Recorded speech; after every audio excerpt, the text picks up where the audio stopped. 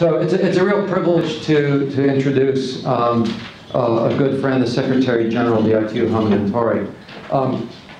And you know, he's here actually in New York this week, not just because of the UN General Assembly meeting, but yesterday we had, I guess it was at the 6th meeting of the UN Broadband Commission. And the UN Broadband Commission actually, in my mind, is a real embodiment of the vision of the Secretary General. When the Secretary General left the private industry and came to the ITU, about 14 or 15 years ago, was it now? To head up what's called the D sector, the development sector. He had a vision that we could actually have something like the mobile miracle. And he completely and totally revitalized what's called BDT, this development sector within the ITU, creating something called the Global Symposium for Regulators, which brought together regulators from around the world to talk about best practices. How can you actually create the right regulatory and policy environment so that you would have investment, so that we can connect people. I forget what the statistics are, but when you started at BDT, there certainly were fewer than a billion, I suspect fewer than 500 million mobile customers around the world. We now have, what, almost 6 billion connections. And then 7 years ago, he became the Secretary General, overseeing all the parts of the ITU, and that's the telecom sector, the radio sector. We've talked about radio in terms of the importance of spectrum, and now continuing also with the work in the development sector.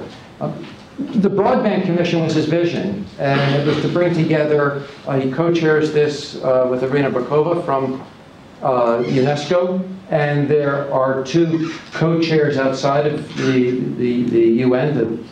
He and Irina Bokova are the 2 UN co-chairs. The co-chairs of the UN Broadband Commission are Carlos Slim from Mexico and President Paul Kagame from Rwanda. And over the last 3 years, we had these 6 meetings.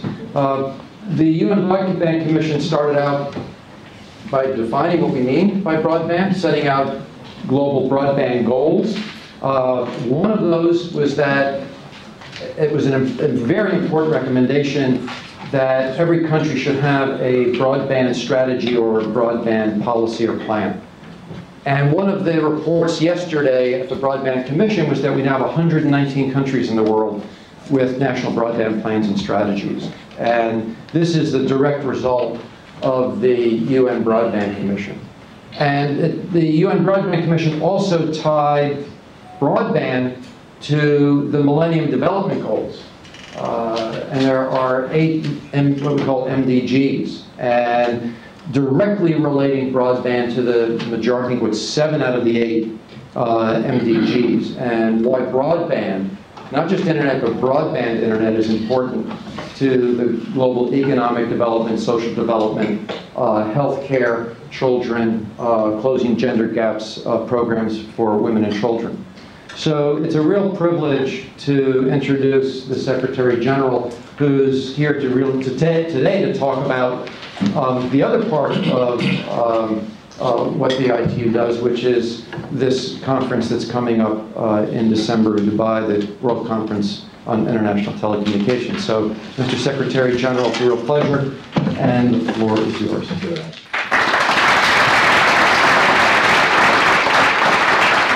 you very much, and good afternoon to you all. Thanks for the introduction. I see many friends in this room, including Bob Pepper himself, Eli, and Matthias Korcha is here, and I see Dr. Hessa Al-Jabbar from ICT Qatar, my good friend, Ambassador David Gross, a longtime friend of ITU and very active, and he played a key role in making sure that US continues to be respected in the international arena.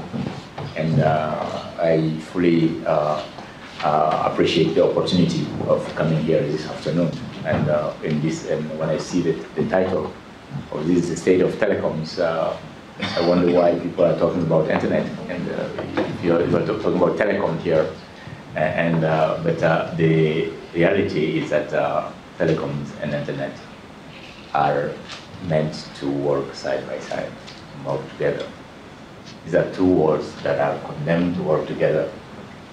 And they have already been working. They've been working together for all these years. When you want an internet connection anywhere, in a new house or a new business, the ISP will ask you if you have a telephone line, and then will give you internet connection. If you don't have a phone line, they still can give you internet connection, and they will give you a phone line as well, in addition. We have 6 billion mobile devices today. We hope that each and every one of them will have the capability of providing internet connection. And telephone devices will be the ones that are carrying the same thing. So there is a need for these two societies to work together. And I've been, in my job, facing that challenge of people trying to oppose them. And I'm still trying to understand why. And I can't simply understand why people are opposing them. They need to work together. And there's nothing wrong with that. There are so many things that we've done together. Look at all the standards developed in the telecom sector. This debate started during the WSIS process, the World Summit on Information Society. As you know, the WSIS was the result of the so-called Mainland Commission report that was back in the 1980s. That said 20 years to bridge the so-called gap, the missing link report. That set a very ambitious target in 1980, that every citizen of this planet should be within 5 kilometer distance at least, walking distance, 5 kilometers maximum. And that was too ambitious to a telephone booth. That was the objective there. And in 1998, when I was being elected director of the development sector, we were analyzing the progress made for the Mainland report. And the result was stunning. We did not make any progress. We're failing. 2 years before the deadline, we're not there, and we're not going to be there. And why? Our people said, we are trying to do this alone in ITU at that time. Of course, nobody else was dealing with this. We said, why we're trying to do this alone? We are now entering the information society. This is a problem involving everyone. Let's organize a World Summit on Information Society, inclusive to everyone. And let's call on all the stakeholders. Let's make it a stakeholder issue. And call on everyone, including civil society, private sector and governments, all talking on this equal footing. It was the first time a UN agency was organizing a summit. For those of you who've been there in 2003 in Geneva, in 2005 in Tunis, it's the first time UN was organizing a summit where there was no demonstrations outside. Why would you demonstrate outside in the heat or in the cold of Geneva or in the heat of Tunis, while you can go and talk in the air-conditioned room like anybody else? And that's what everybody did. And now we are moving toward a new goal. From the information society to the knowledge society. That's our ultimate goal, where we need to work together. And I remember in 2008, I believe I was invited by the ICANN board in Cairo. I showed up there to address the board, because I don't see any reason why we should be opposing. Of course, some of them told me very politely that when we invited you, we didn't expect you to come. But I did go, because I'm trying to give a hand here. I mean, there's no reason why we should not be working together. The fight is simply not good for anybody, simply not for the citizen that we're trying to protect, to whom we're trying to give the right to communicate as a basic human need. And I don't say it as a basic human right, because those things are very complex. Our organization is a technical organization. We're not equipped to dealing with those human rights issues. There are some agencies that are dealing with, and they are doing very well their job. There is a UN Charter. Article 19 of the UN Charter is very well defining what is human right and others. Very, very carefully defined. We don't want to question that. We're organizing the ITRs now because back in 1988, we needed to put some regulation, a light touch regulation, because if you look at the ITRs, it's 99 pages. It's half A4 page size, 99. On an A4 size, it will be 45 pages total. And the first 33 pages are the list of the people who are ratified the convention. If for something to last 25 years, if it's too much detail, it will be obsolete before even the ink dies. Back then, telephone was the only main element we had, and at that time, the only measurement for telephone settlement at the time, and we're no longer talking about the settlement now. That's old-fashioned. That was the old telephone time. Today we're talking about bits and bytes. It's no longer voice telephony. It's voice, video, and data all combined. At that time, the elements of measurement was time of phone calls, distance between callers, and their locations. Completely irrelevant today, all three parameters. How do we make sure that all citizens of this planet have access to the goodies of this knowledge society? Internet is a tiny part of the traffic. You have a lot of video traffic and data traffic that are going out there. We have to be frank about it. During the WSIS process, when politicians were asking me about internet governance, I was telling them, especially for those from the developing countries that I was dealing with, I say, before you talk about internet governance, get internet first. Let's help you to get internet access. And we still have 2/3 of the human population that is not accessing internet yet. Our challenge is how to make sure we have access to internet to them on access and an affordable access and secure access. People say, why are you talking about affordability? I mean, affordability is an issue. Before coming here today, I was very careful. I went to at the reception of my hotel and asked them to print my bill for me. I wanted to see my bill. Because I took 3 days subscription for internet in my hotel room. It's $34 per day. And I had the misfortune of connecting a second device. I was charged twice. I have the bill for anyone who would like to see it. Last month, I had a meeting in Geneva, one of the minister from South Africa, a lady. She told me she was in Belgium, and she was stunned when she came back home and saw her telephone bill. She was paying $3 a minute for roaming, and she didn't know. I had the same thing. Once I was in one country and I had a conference there. I was making some phone calls. I didn't know I was paying. I was paying $3 a minute.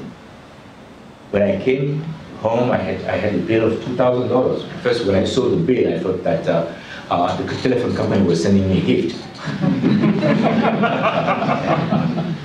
These are some of the problems we're dealing with, and we're talking about today. And I can afford it, given the job that I'm doing. But $34 is higher than the monthly income of some people in the developing world. How do we make sure that they have access so that they can also exercise the same right as everyone else? We put above mentioned the Broadband Commission. The Broadband Commission was set in response to UN Secretary General's call for all the UN heads to help him to accelerate meeting the Millennium Development Goals. That was back in 2009 when he asked us to do that. To be frank with you, some of my colleagues immediately were taking the floor and saying, well, Mr. Secretary General, we're running the risk of not meeting the goals, the MDGs. Everyone was showing off and showing. They were predicting failure. So comes 2015, they'll say, see, I told you, you're not going to meet it, and proudly. I saw this coming. I'm from one of the least developed countries in the world, personally. And to me, the question is not whether or not we're going to meet the goals. I cannot predict failure. I should do something about it. To me, what do we do to meet the goals? That's why I said, let me put a commission together that will help, because among the 8 goals, the last goal, which is talking about partnership actually, and ICT is part of that component, it's the only goal that is likely to be met. There are 18 objectives that are coming out of those that derive from the 8 goals. And among them again, the objective number 18 is the one dealing with ICT. Those are the only ones that are likely to be met. So I'm saying, how about using that to accelerate toward meeting the goals? E-health, e-education. 3 of the goals are about disease, or women or children, or health. Yesterday at the commission, Jeffrey Sachs, who is in charge of who is advising the UN Secretary General on MDGs, was telling us what it costs to cure malaria. I'm sure many of you have heard of malaria and think that it's a disease that is not curable.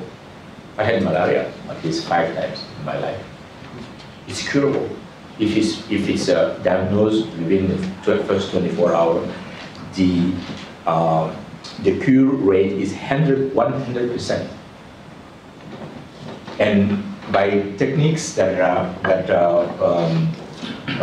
Jeffrey Sachs is using now in the so-called millennium villages, by using a simple mobile phone, you can test the blood sample. It costs 80 cents to do that. The testing will cost 80 cents. And within 1 hour, you have the result. And the treatment for malaria costs 80 cents as well. 700,000 children are dying every year for that. So we're saying our technology can help bring here and save lives.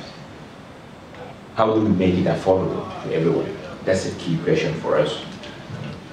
On Saturday, I had the pleasure of participating in the Mashable Social Good Summit, where I was delighted to see the audience passion for technology. You said young generation, they are passionate about it, and they are willing to help and do something.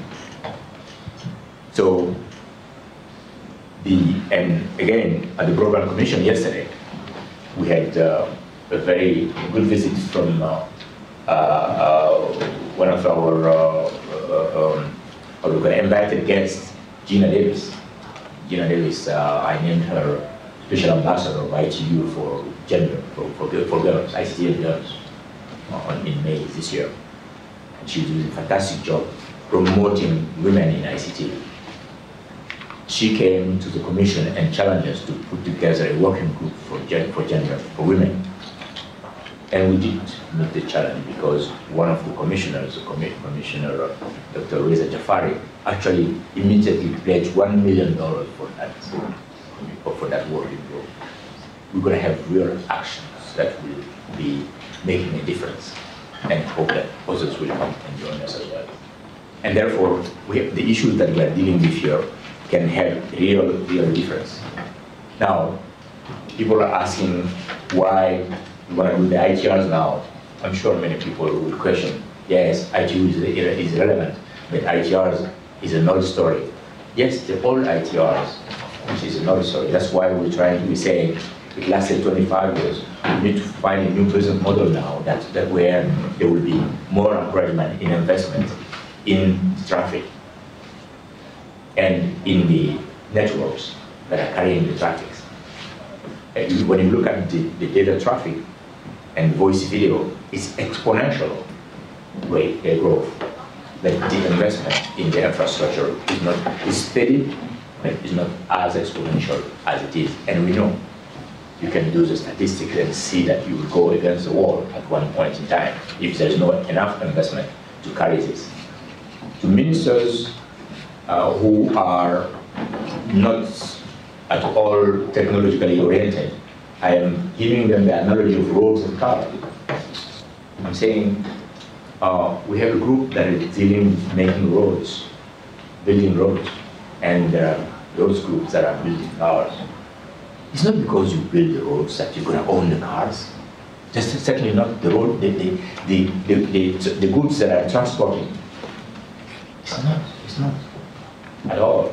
But you need to know the weight, the size, the number of cars running on a daily basis. And you'll be involved in that standardization. You tell them, look here, don't make your truck bigger than, higher than this height, otherwise they won't pass under the bridges I'm building, or the bridges will cost me too much. Or don't make them the weight bigger than 10 or 15 tons, otherwise the bridges will collapse. Those are the type of things we do. So when I ask how many cars what are the times you are driving the cars and things like that, oh, you want to own my car? No. That's the relationship between the telecom world and the internet world. And they need to work together. I challenge anyone. I'm an engineer.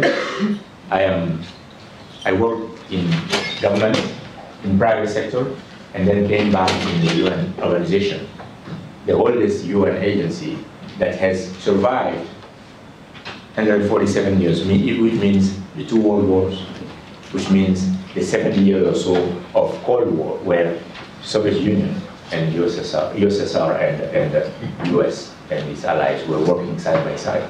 Otherwise, there would be no satellites in orbit. There would be no spectrum managed. There would be spectrum jam. We had done that, agreeing on every single moment and making global standards. Otherwise, we won't be able even to talk to each other to declare war, or hopefully to make peace. If the telephones are not on the same standard, they won't work. That's what's happened in this industry so far.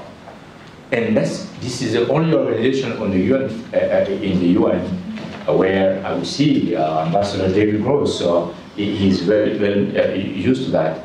When he was ambassador to the United States inside the ITU, he will make a proposal. Guess who will take the floor and say, I support the proposal made by my good friends from the US? Iran or Syria. That's not unusual in ITU. And I would expect David to take back the floor and say, I don't know what's wrong with what I said, I withdraw it anyway. That's what I would expect from him. Then no, he will not do that. Because we are dealing with technical issues. All technical problems have technical solutions. Political problems don't have solutions, unfortunately. We know that.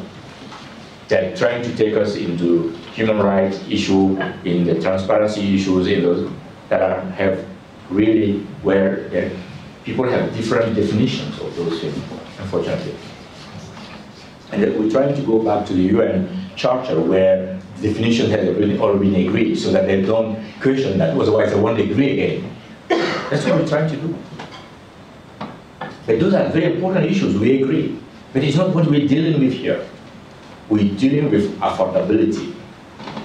We will try to see how the access can be affordable. And we'll be dealing with how we can be accessible to people with different type of handicaps, no matter where they live and no matter what their circumstances are. We'll be dealing with roaming issues. We should not hide ourselves. The problem, we have to face them. Roaming is an issue. Why not deal with it? Why not talk about it? And why not have convincing arguments to one another? After all, that's why we all went to school. You can convince me by logic. Why not? Not by force. Simply won't work. And the ITRs will try to see how connectivity can be really affordable and available everywhere, so that this traffic will continue to grow. So there will be more innovation. We haven't seen anything yet in what will be coming in 20 years if connectivity continues to grow, and especially in the developing world. This industry is driven by human brain. That is one natural resource that is equally distributed everywhere. No nation, race, culture, or religion has more or less of that. It's human brain. Governments are asked to make sure that people are trained, those brains are trained, that they will be more powerful. So we address them under those angles. I believe that we have a room to talk. Now, despite the fact that we have 193 member states, and each member state is free to bring anyone in its delegation. When people are telling me, oh, I choose a close organization, what prevents US, we don't ask the title of every delegation of the US delegation or any other country. Any country can organize its civil society, its organization to bring the delegation they want. Countries are now organizing through the WICIT, they're organizing national consultation processes to talk about it.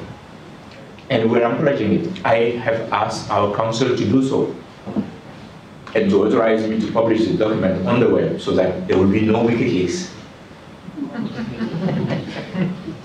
So that the real information will be the one provided by us. And when people say, oh, you can't access ITU documentation, do you call the US ambassador and ask him, is your representative there, ask him to provide you the information?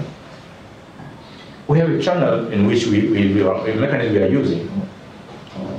But that is very clear, that every citizen can therefore have access to that. That's how we are expected. So instead of shooting on us, you can shoot on your own government if they are not providing you what you are asking for. But did you ask them? I'm sure if you ask them, they will provide it to you.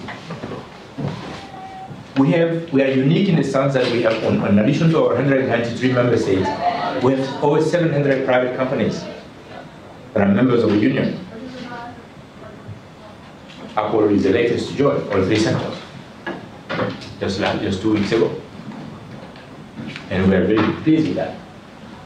We hope that we can continue to develop dialogue, because the only difference between private sector and governments is when it comes to voting. Tell me, when was the last time you voted on an issue? We only vote when it comes to electing me and the management team. On the real issues, we never vote, because voting means, in our jargon, winners and losers. And it's not acceptable for making standard or managing spectrum. Those of you who were at the World Radio Conference in January have seen that we have agreed on all agenda items. I brokered in my office a deal between Israel and Palestine. And we came on a plenary session to read the common resolution agreed by Israel and Palestine. That can happen only in ITU. And I've said, during my time as Secretary General, there will be no voting on issues. Why would you put one country in a minority against the others? But some of the people who are against the system to be discussed, they are saying that, oh, ITU has a voting where a country like the US only has only one vote. They're questioning the one country, one vote system. Will they question the one man, one vote system as well? To me, there's nothing wrong with one country, one vote. But again, we're trying to avoid it. Why should we do that? At the end of WRC, all of the parties who were opposing each other were happy. At one point, you will see someone looking back and say, hey, wait a minute, why are these guys happy? Did I miss something here? Yeah. No, they haven't missed anything. Because that's how we function. We want to make sure that everybody comes out of it winner. And that's how it works. That's the culture we've had. And it's continuing to be there. And the US has been playing a very key role in this. The US is a founding member of the union. And we're proud of the fact that it's the oldest organization, but it's dealing with the youngest technologies as well. It has been able to adapt itself to technologies as it evolves as well. Being old is not necessarily bad. So we are in this, I was very much sad to see that there were some sensationalist claims in the press that WiCIT will definitely be about controlling the internet governance. What is internet governance? to me, the IANA contract, the ICANN relations with the US government, and the ICANN VeriSign agreement that dealing with the root servers. To me, that's a main thing that is in the internet governance. And we don't need to talk about that in Wicked. It doesn't have anything to do with it. Why should we? What we're trying to do will have, I hope, a very positive effect on internet, because internet will continue to flow. If there is too much traffic jam, service quality will go down, for sure. When you start sending mails and they don't get through after 2 seconds, or children will not be able to play the games and high-speed games anymore, that's the problem. Or will not be able to access their homeworks. This is the issue we're talking about here. We talk about security.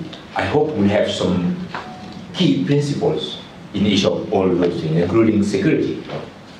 Just principles to agree upon so that we keep the system secure and we commit ourselves.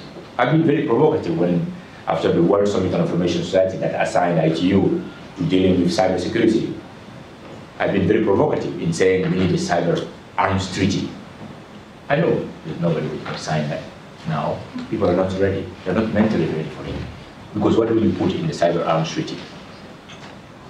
Because first of all, we need to avoid a cyber war.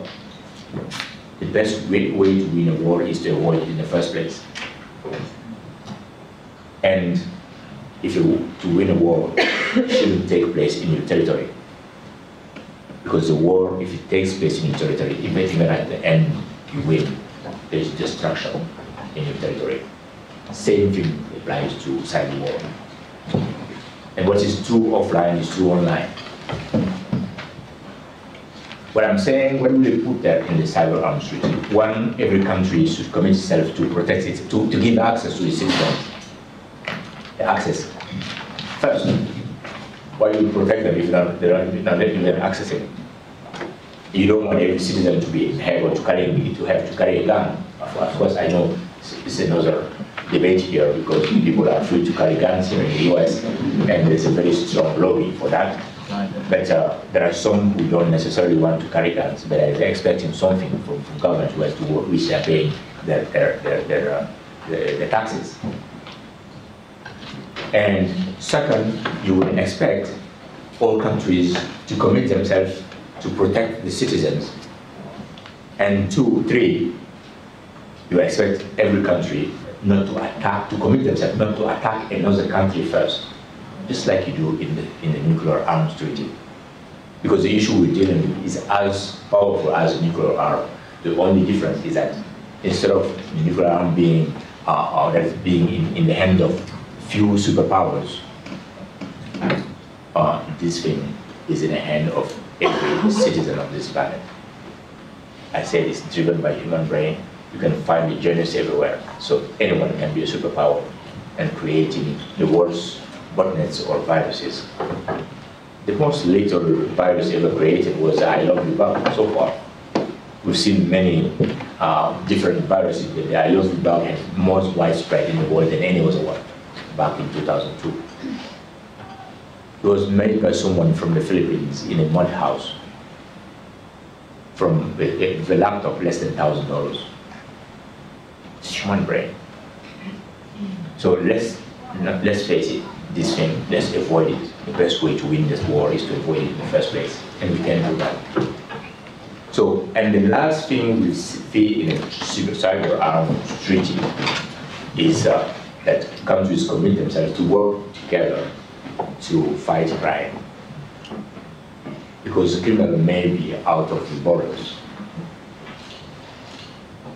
Now, the difficulty we face is that there are so many differences in even defining a crime. What is pornography? Is it a crime in some countries? It's not a crime in some others. When you're talking about adults. This is why during the debates, when I put the global cybersecurity agenda together back in 2007, and the high-level expert group, they were fighting. I thought the high-level expert group, since I'm an engineer, I said, engineers always agree, they never fight. I was wrong. I thought only lawyers are fighting. I was wrong, they were fighting too. The ideological differences in this, the ethical differences in this is as too wide, unfortunately. So I broke down to what I call the lowest common denominator at the time. Children, child online protection. I say, let me find something that will bring people together so that we do something. We work as we talk. Otherwise, we won't move, and the criminals are working. Some people will talk about freedom, while the criminals' freedom will be more important than the freedom of their victims, unfortunately. We've seen the latest videos that is putting so much trouble in the world, unnecessary trouble. We could avoid it. How do we ask ourselves to come to a point where we are saying, yes, we do all these things, but let's refrain from being offensive to others. Let's respect others. There's nothing wrong with that. What's true offline is true online. There's no respect we have to do for each other that we can do and unnecessary or avoid unnecessary to have to attack others. So let me come back now to the wicked. I believe that the wicked will be an opportunity for us to work together, to try to find ways and means that will make the networks open for everyone. At least that's the intention that we have here. And there is no recommendation at all that is opposing that so far. And everyone is free to bring in a recommendation. For the first time, we've said, I requested the board, my council, to authorize me to receive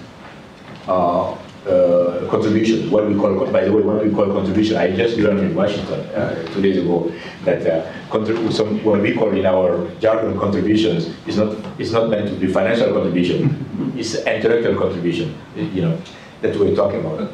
We're expecting people to contribute intellectually in the debate, giving some opposing views to the views that I think that are extreme, so that at the end of the day we'll come at this conference and negotiate something that's workable for everyone to make a win-win. We know that if we do so, some of the governments that we believe, some believe that are oppressive governments will have no choice but to give access to their citizens. If the citizens have access, the citizens will be able to take care of their own governments. I don't need to have a 50 years blockade around Cuba. If I give them a mobile phone, every one of them, there will be somebody who will be more powerful, more smarter, and luckier than Fidel Castro, and overthrow it if necessary.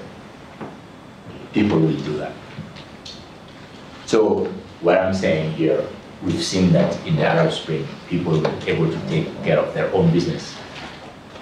And we take proud of the fact that when the Arab Spring started, I remember in Egypt, one day there was, for the first time, the fixed line, the mobile, and the internet were all cut off. I tried to reach my good friend Tariq Ahmed 3 times, couldn't reach him. I wrote a paper, and I called some journalists and made a statement that it's not acceptable that this happened. The citizens cannot cut off the thing. And what I said at the time, I remember, information is a powerful tool in the hands of the people. And when government take away that tool, it becomes a bomb in their hands, it really just explode. And that's what happened. When Myanmar cut off the internet, I was the only one who made a press release that day to condemn it. I was even surprised that a year later, when they had the hurricane, when the UN people were trying to come in, they said, no, we don't want any UN person here, any UN organization. IQ was the only organization that was accepted I sent 100 satellite terminals there to help relief there. And they accepted. I thought that they may be still angry at me, but I condemned them publicly. But I was the only voice at that time who did that. Just to show you that, I mean, I was not worried that if I condemn the cutting off of the internet, that somebody would say, oh, why you want trying to control the internet? Are you trying to do the internet governance? No. It's one of the goods that are dealing with telecoms today. And I believe that that needs to be open, and we have to do that in all countries in the world. So I will again state that the concern about censorship. If anyone has seen any proposal around that, it can be counterbalanced, and nothing will come out of it that is contradicting our Article 33 of the Constitution, which recognizes the right of the public to correspond by means of international service of public. That's clearly defining why government cannot do censorship. It's clearly in the Constitution, and therefore I don't see any proposal that will be contradicting that. Essentially, it's a clear defense of people's right to communicate, and we define this, the right to communicate, as a basic human need, as I said, and recognizes their inherent need to access telecommunication infrastructure. But let's be clear for the fact that all countries, and I say all countries, do impose some kind of restrictions on various forms of speech, including telecommunications, for example, to protect copyright or to prevent defamation, racism, or some other types of unacceptable behavior. Countries do have restrictions on that. I don't see any country in the world that will oppose that. And those are type of things should continue. So some country goes further and places restrictions on the use of telecommunications for areas such as gambling, pornography, hate speech, negation of genocide, the circulation of abusive pictures of children, and even certain types of political speech that could be inflammatory. I was hearing this today at lunchtime, just before lunchtime, Minsurf saying that Google indeed had cut off the video, this unacceptable video on some sites in some countries that are not acceptable in their culture. I'm glad Google did that because it's not acceptable. Now, if those countries have done it, some people will say, oh, they are trying they're going against free speech. That's a problem. We need to face it somehow. Those are behaviors that are sometimes that we can live with one another and accept each other. So we have to talk about those things so that they don't happen. Some minimum acceptable behaviors that we're trying to put in here to make sure that people agree on it, even if we don't have to list them. As principles, and if you want the ITR to last long enough, it can only be based on key principles that will then define some, like a constitution, with the people, defining some common principles that we all agree upon, and we hope that will drive the system. And we do it in a multi-stakeholder mode because I hope that every government will gather the information from all its citizens, from all parties. The consumer rights advocates, we do have some consumer rights advocates or NGOs as members, as sector members of ITU. They can still continue to play their role. So simply, Wiki 12 is about putting ICT in the hands of people. It's about free flow of information. It's about promoting affordable and equitable access to all, including people with disabilities. And I hope there will be enough contribution in those areas. There are already some. The continued development of broadband, includes focus on energy efficiency, combating climate change, continuing investment in network services and applications, and perhaps most importantly, in this fast-moving world, continuing to promote a harmonious and conducive international environment that will continue to drive innovation. So, affordability, reducing of cost, mobile roaming, preventing from misuse of telephone numbering systems, and empowerment of consumers. Those are some of the key principles that I would like to have touched on, not in too much detail, because we won't be telling ISPs and the operators how much they exchange among each other. No, key principles of equal treatment. That's what I expect from this, and I hope that people will come with clashes of brains, not clashes of people. From friction comes light, always from friction comes light, even the friction of lights, of minds and brains. That's what I really expect from that conference. So, ladies and gentlemen, these are the few words that I wanted to put here to really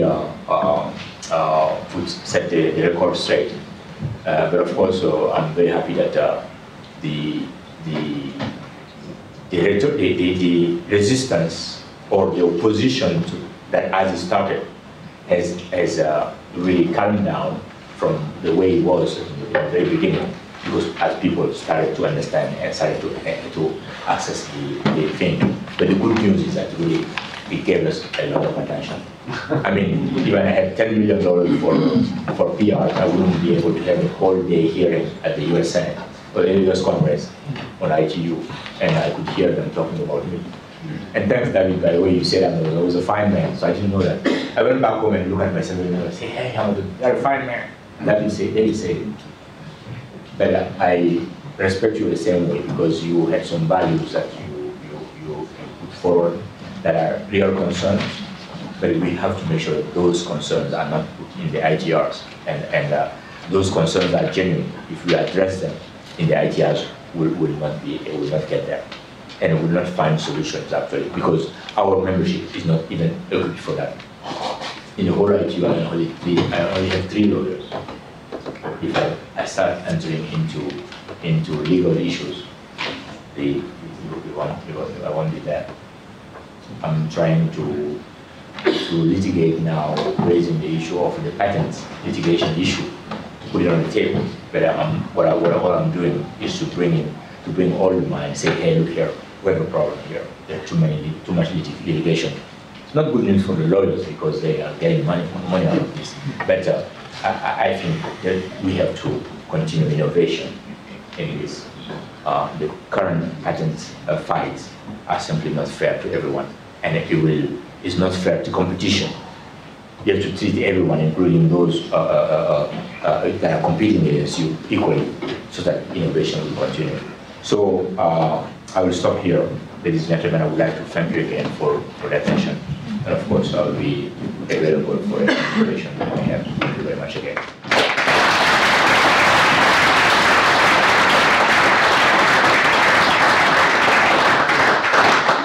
Thank you, Hamadoun. We do have some time for some questions, and Secretary General very graciously said that he would take some. So here's one right here. If you could identify yourself. Thank you. This is Dr. Utsume of the Global University System. I really appreciate your mentioning about the information age, coming to the knowledge age. And I attended the conference in Tunis. That time, UNESCO people saying ITU is stealing a motto. So if you can ask a question, that, A question. Yeah. We're looking for questions. What I'm saying is that those knowledge age need to be creative, and internet is global. Then people talking about all the broadband. Who is the one created the broadband? That is the Tom and Sher from Ghana. And who are they applying that?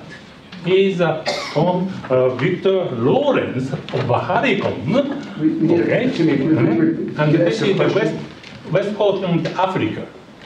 So what I am saying is that 20th century business is that raw material is a tangible.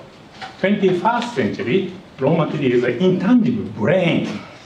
So why not try to create globally collaborative creativity around Africa using that brain there? Thank you very much. Thank you. Your name is very familiar because our former Secretary General, who I took over from me, long distance cousin. Usumi. So you are a brother or a distant cousin. In Africa, we have set, we organized in 2007 our first Connect the World series. We call it Connect Africa. We had the last one in Panama City for the Americas, Connect Americas in June this year. And Connect Africa was a way to try and drive, to attract investment on the African continent. We brought heads of state. We tried to put ICT as an enabler and as a tool for development. And we know that it's driven by policy, vision first. We're asking the African leaders to have the vision, share the vision. And that's what we had. We had a very good result out of that. As being an African, that was very important for me because more than half of the LDC countries in the world are in Africa. And I think that we have to do something. And ICT is one opportunity. I was saying personally to the heads of states who gathered there that as an African I was feeling ashamed. We had, for 50 years of independence, our development model was based on 3 words: health, assistance, charity. And it didn't work for 50 years. And if you try something for 50 years, it doesn't work, you try something else. I said, we're in an industry that does not need help. All it needs is a good vision that will turn into a regulatory framework that and private sector will invest. When I was briefing the heads of state at the airport with President Kagame at the time we were meeting them, I was asking each and every one of them, Mr. President, is it a crime to make profits in your country? They were saying to me, no, of course not. Why are you asking that? I said, well, we have over 250 business leaders here. I've been telling them that. Can you repeat them that? They believe me, they would like to hear it from you too. As a result, what did he have? I was asking the business leader, tell us how much you're going to invest, and you make profit out of it. There's nothing wrong with it. Not how much you're going to give me or give the countries. As a result, there was $55 billion commitment for investment over 5 years period. And I bet over the 5 years period, there will be over 75 billion. That's what happened in Africa. The real miracle. We're talking about the mobile miracle. Back 10 years ago, there was less than 0.5% penetration in mobile. Today, there are over 70%.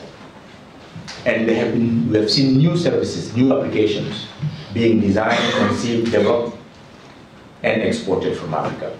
The mobile banking, M-Pesa, was an African solution to African problems. People who were transferring $5, $10, for which the current banking system does not fit, they came up with this solution. Oh, I can do it through a mobile phone. Now it's done everywhere. We had Connect Arab State in Doha last year, in March. It was easier, it was a great success. It's a different formula. This is a region that is wealthy, that region has developed, and there are other opportunities out there. We look at those projects and new things that will make the Arab world even more connected. There are over $300 billion commitment for investment in that region. So these are the approach we are taking in Asia region. So I hope that answers your question. Mr. Secretary General, I think there are lots of people who would like to say something, so maybe we can just... Well, I'll just take a couple of, maybe 3 or 4 together. Okay. Henning? Okay. Henning Schultzmann. quick question just so I understand a little bit better. You mentioned, if I understood you correctly, a set of principles that one might agree on, such as freedom of expression and others. But in at least US tradition, was it really only been meaningful if you had a means of enforcing those by judges and an established body of rules and expectations that go along with that? So I wonder if it is more than just a declaration of good intent as to what do you envision how this would have practical effect given the lack of a UN Supreme Court or equivalent mechanisms. I don't think we want the UN black helicopters doing that. So. Well, people were saying that the blue helmets were coming, so we should see the black helicopters will come too. So with the blue helicopter. Yes, absolutely. Let's have some additional questions. Very interesting question. I'm ready to. There were any other? No others. Heather and then David. Got it. We'll take 2 or 3 together. Is anybody over here? Welcome. Thank you for coming. Heather Hudson from Alaska, but I'm having helped the ITU. I'm very glad to hear what you're saying. I'm wondering, you mentioned affordability and extending access. And in the mobile world, which as you said has grown so dramatically, competition was something that really helped to make that happen in the developing world as well, compared to the structure that we started with in the West. And so I'm wondering if competition plus in many countries universal service funds or some way of subsidizing areas where competition doesn't look very viable, whether you think that those will work for broadband or whether you see a need for other strategies since you made those two comments on those 2 priorities for the WICET. Thank you. David. Hi, Dave Burstein. I write about this stuff. First, thank you for an extraordinarily eloquent presentation that put to shame some of the million-dollar lobbyists that we've been hearing before, because the thoughts were something special. The question I have is, after Larry Strickling of the USNTIA said, we absolutely will not accept sending party pays, which was before you got here, would it be interesting to draw the distinction between sending party pays, which my ethno friends want, and the power of a government, a less developed country in Africa perhaps, to put an ordinary tax on things like exchange and transfer, which is making it a government prerogative as opposed to a corporate prerogative, and might get around some of the objections. Or joint partnership. Ken, over there. Hi, this is Ken Carter. I'm with Google. I wanted to follow Dave's question because he mentioned sending party pays. It was brought up in the last panel. It occurs to me that in Europe, in the mobile telecommunications networks, they had sending party pays, and it didn't work. It led to high prices, low usage, and the European Commission stepped in and put those wholesale prices on a glide path. And it occurs to me that you're inviting more regulation with sending party pays. Sir, I didn't understand the last part of your question. If you impose a sending party pays regime, you create artificial incentives which have to be cured by wholesale regulation. And so are we inviting global regulation? One more question, and we'll ask the Secretary General.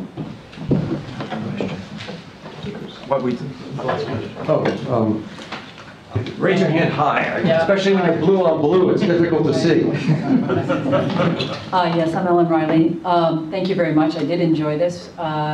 One of the things is we tend to think that technology is the leader for getting the path of GDP development. So in fact, because the cost of education delivery has dropped significantly, would that be a faster lead and technology follows?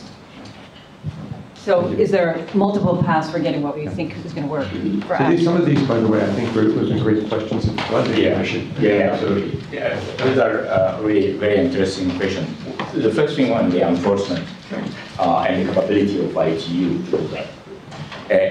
I mean, people compare this to WTO, for instance, where they have a body that's a tribunal. You can complain about a country, and the country will be penalized for having done a practice. We don't have that in ITU, and it's a good thing that we don't have that.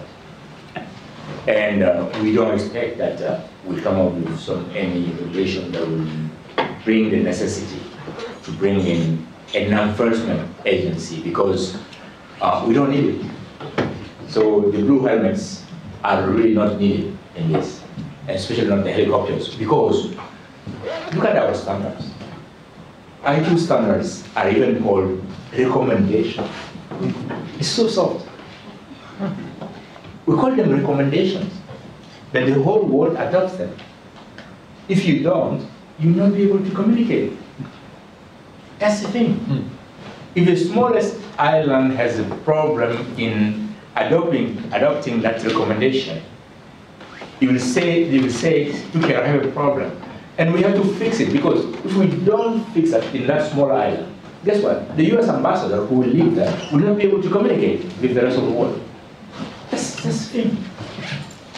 So it's been a very simple thing that has enabled us to really enforce things naturally without having to go to issues. But of course, we do have a little bit of dispute settlement mechanism somewhere, which is SOC, which is our regulation board.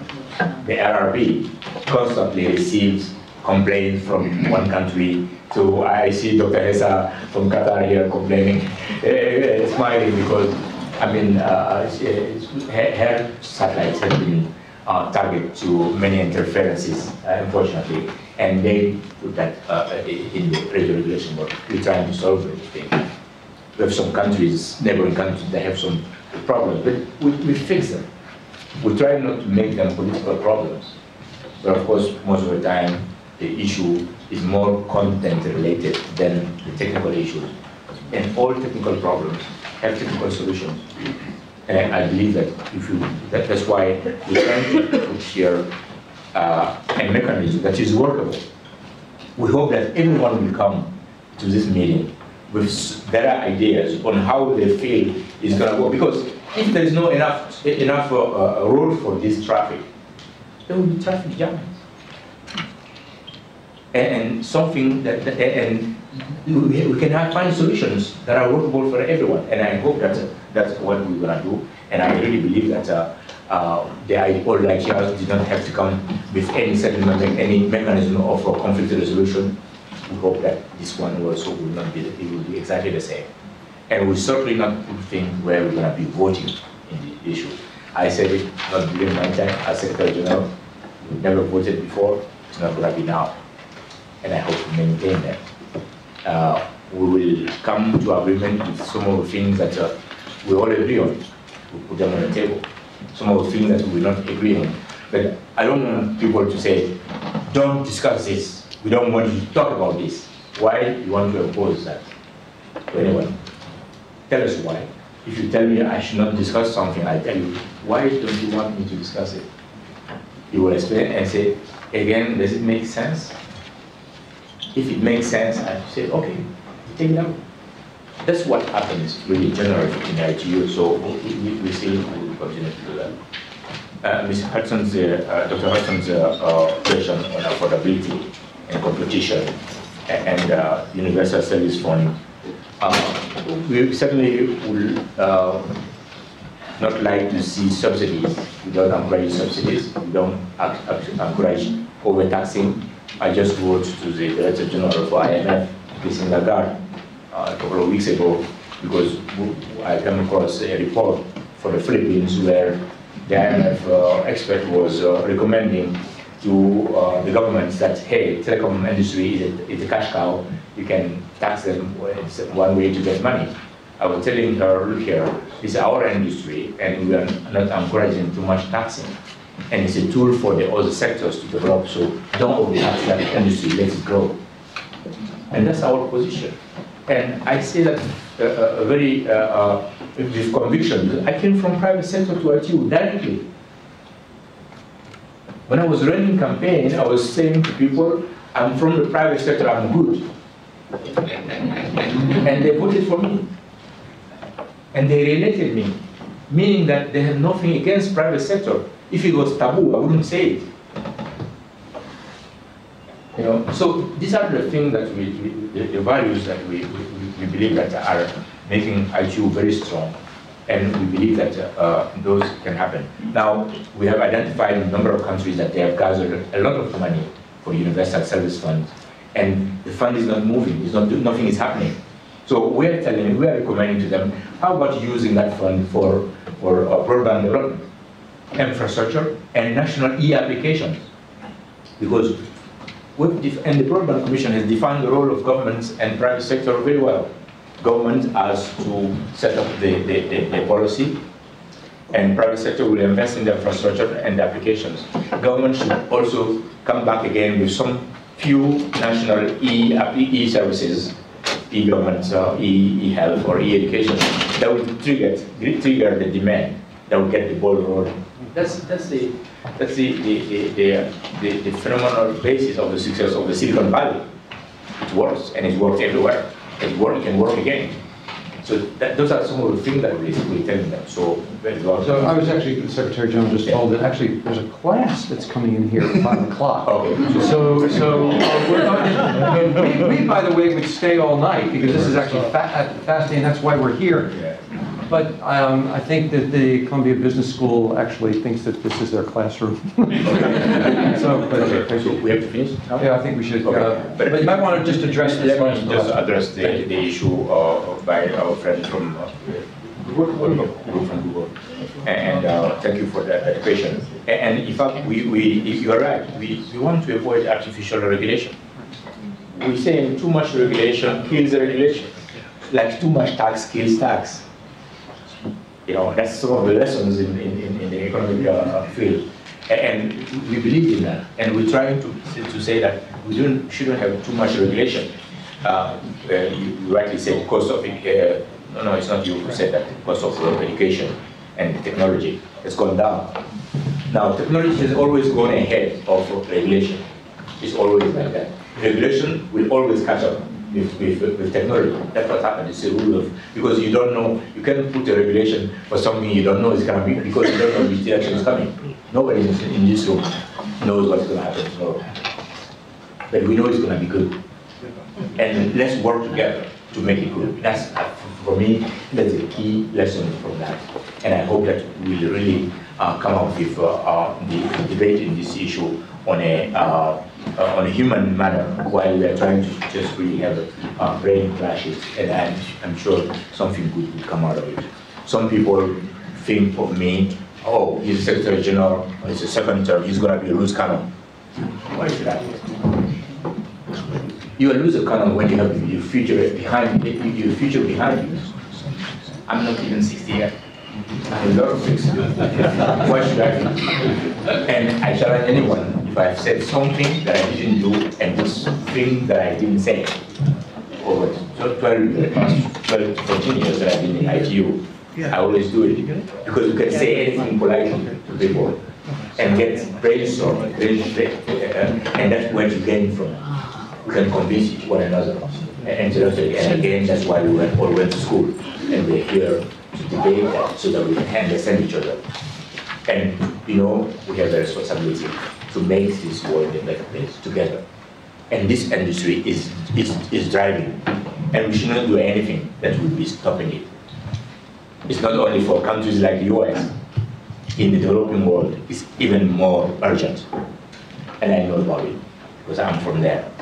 But I'm sure that many of you have been in those countries as well, and you have the same passion and goodwill as I do. So we can work together. So I believe that a lot of things have gone into the US politics here in the election year, unfortunately. Some people want to have more visibility and show that they are more anti-UN or anti-ITU than anybody else. But November will pass and December is a conference. I hope that